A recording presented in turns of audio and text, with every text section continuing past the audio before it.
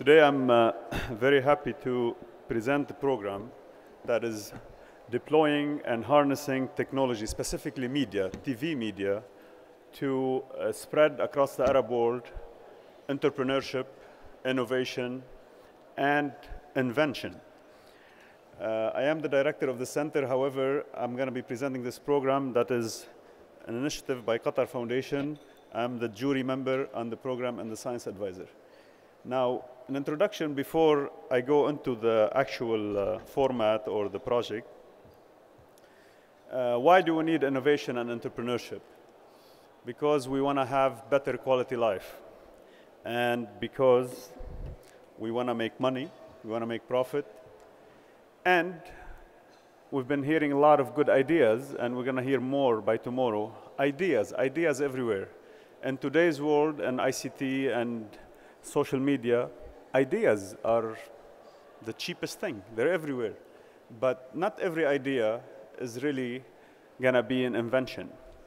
An idea has to be useful. An idea has to work.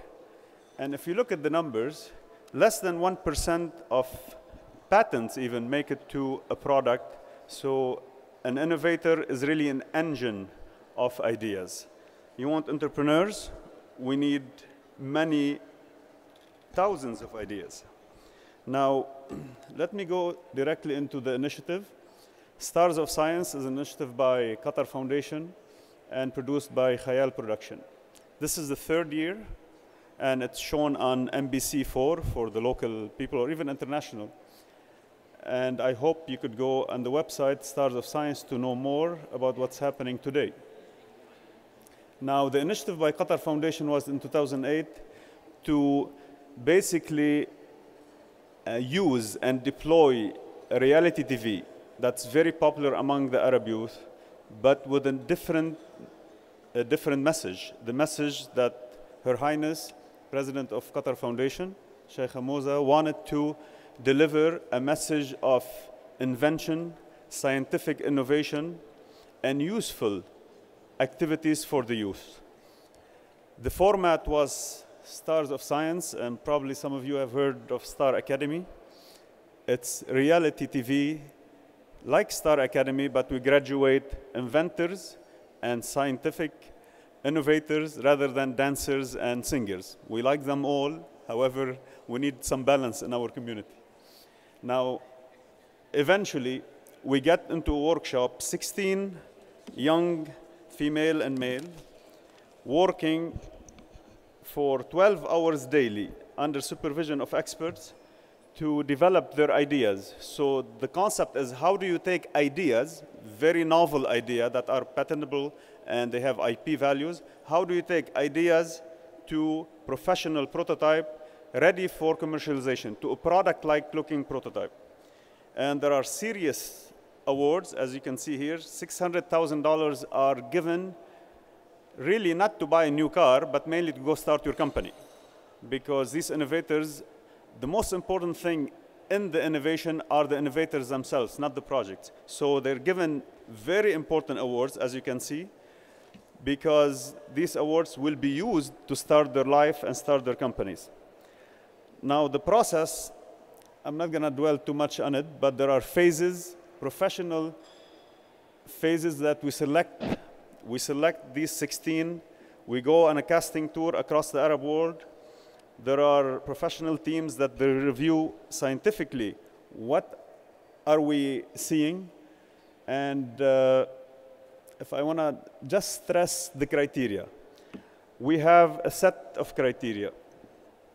The most important thing I want to highlight is that we are looking for useful ideas, novel, new, never been done across the world, and unfortunately that they have to be done and can be implemented in 3 months, because this is a TV program that has limited time. So in a 3-month workshop, we need to translate an idea and transform it into a product.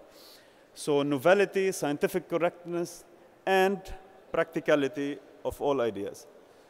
Now, the workshop is actually in the building behind the center, and they live here for 3 months. All these, across this highway, we have this beautiful irrigation city All the labs in these universities are accessible. The technicians, the professors, everybody is in support of these young entrepreneurs or inventors. And they go through what's called filtration process, evaluation, assessment. And these phases are very important. Like every scientific innovation, we have a proof of concept. Basically, we are verifying the validity of the scientific feature. Product engineering, is this scientific feature working in a useful product? And then a product design, business and marketing, where they actually put a business plan. Then I go to the TV format. We have 8 primes. In this season, it's every Thursday night, NBC4.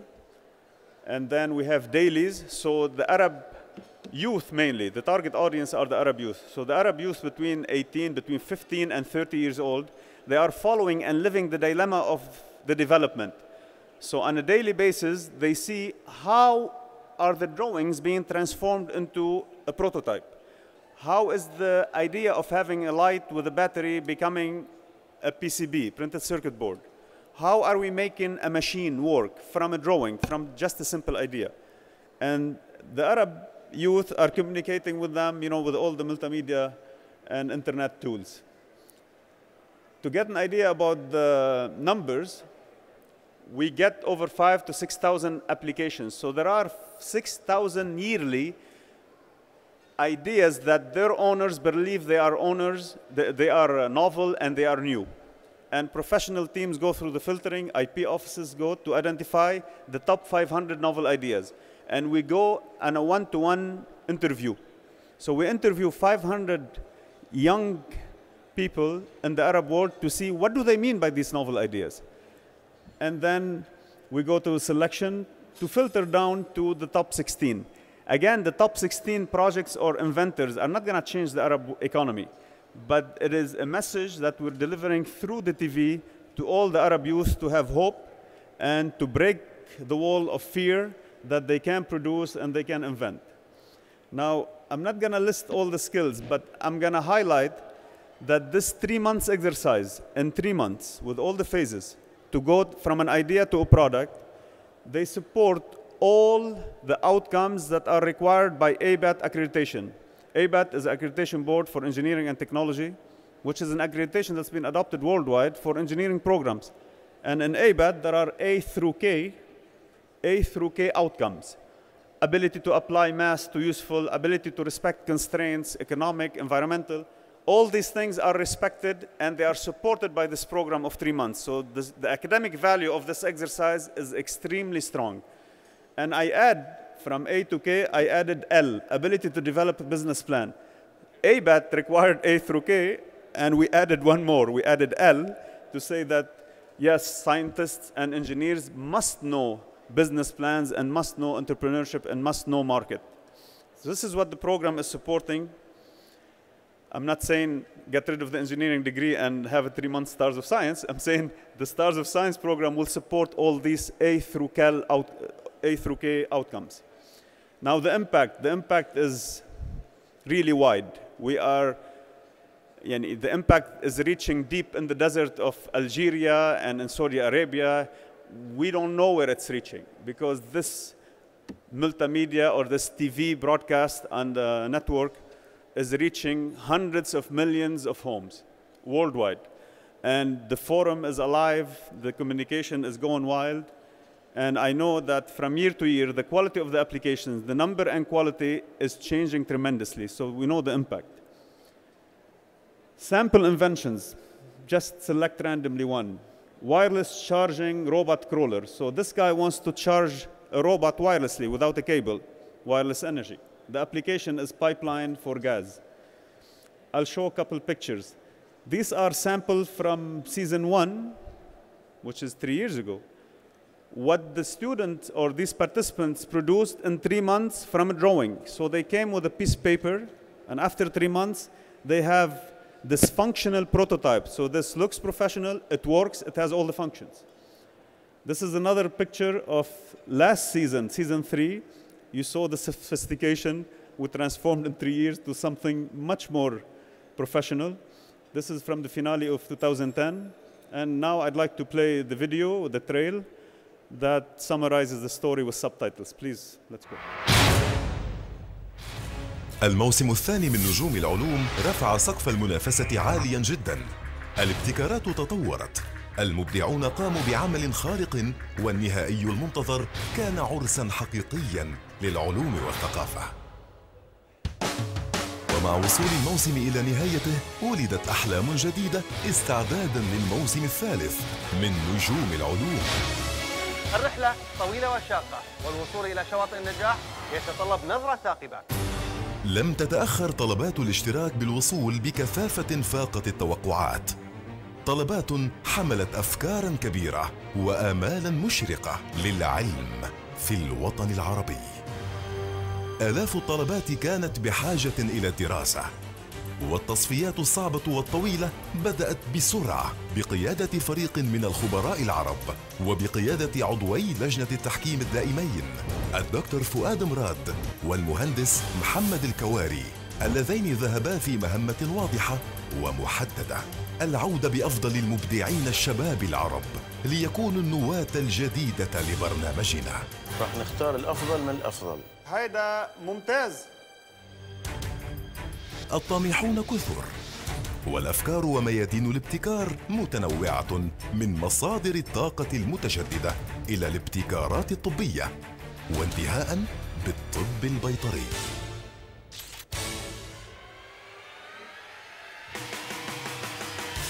جولة التصفيات جرت في 8 مدن عربية. الجولة الأولى جرت في دوحة الخير، وتحديداً في المدينة والنتيجة 29 مبدعاً. لكن المهمة الأصعب كانت في الدوحة، حيث تم اختيار 16 مشتركاً لحمل لواء الموسم الثالث من نجوم العلوم.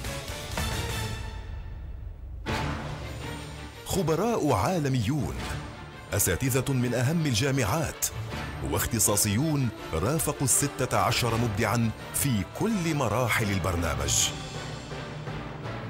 إثبات فعالية الفكرة، الهندسة، التصميم، الإدارة والأعمال. إذا تأهلت بإذن الله في مفاجآت بالإنجينيرينج. المشتركون كانوا على مستوى المسؤولية، وقدموا أفضل ما لديهم رغم الضغوطات الكبيرة وعامل الوقت الذي لا يرحم. الوقت ما يكفيش، لازم 8 أسابيع. حيتأخر اتليست ويك توصل. رح اضلني متوترة لبين ما يخلصوها. حسيت في كثير تضييع وقت امبارح. إضافة إلى مواجهات قاسية ومعقدة مع لجان تحكيم تعتمد على المعايير العلمية في حكمها. كنموذج لمنتج أنا شخصياً ماني مقنع. الموسم الثالث بكل لحظات الفرح والخيبة، النجاح والإخفاق، أنا أحلق الآن لا أدري أين، الصداقة والعطاء العلمي سيبدأ قريباً. تابعوا معنا رحلة الدفعة الثالثة من المبدعين الشباب العرب.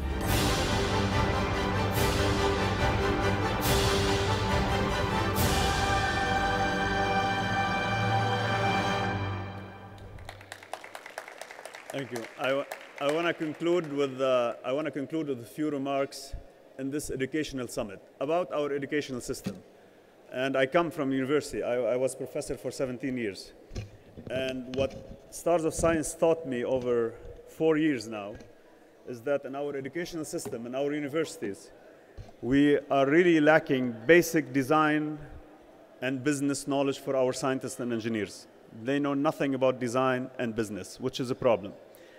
We are having problem with our media organizations because when they're reporting about innovation and science, they're really not following up on any standards or credibility. We have problem with the IP, the intellectual property system in our region, that it is not given any value added, any credibility. The university professors and staff members and university labs, they need to complete the cycle. I didn't find a university outside Qatar in the Arab region that has a complete cycle for developing prototype. They might do a PCB and somebody do a CNC, but nobody can do complete product prototype. We need to complete the cycle And finally, I know she'd like the word finally. And finally, I want to say that it's very important to actively apply the knowledge to our real-world problems. We need to do that in a social process, and we need to integrate our R&D effort with informal grassroots knowledge and innovation. Thank you very much.